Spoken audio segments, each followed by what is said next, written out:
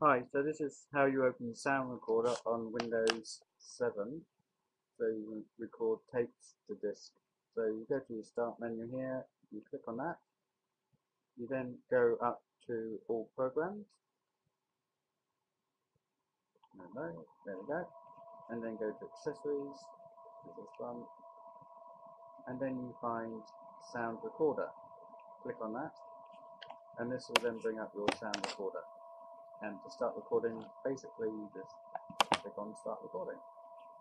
And as you can see, you've got a green bar that will move, and then to stop, push to stop, and this will open up the save, and then you just type in the name of where you want to save it, and what you want to save it as, and where you want to save it to.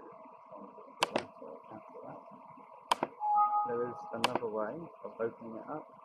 Go to the start menu, and in here you just put Sound Recorder, and it will bring it up. Double click that, and there it is again.